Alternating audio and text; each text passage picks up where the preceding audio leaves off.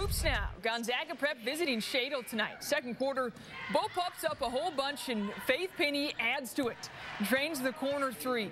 More G-Prep now out in transition. Tic-tac-toe. Molly McDermott, the beneficiary, as the lead swells to 23. The Highlanders, though, still hustling.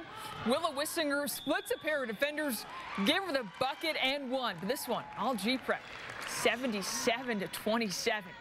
To Rogers now. The Pirates hosting Mount Spokane tonight. Early going here, and Astasia Upton launches from deep. That gets it to go. She had the first 5 points for the home team. But the visitors causing problems all night. Defense leads to offense. Jaden Lyman listed at 5'3". Doesn't matter. Give her the hoop and the harm. Then later in the first, Lyman to Aspen Adams.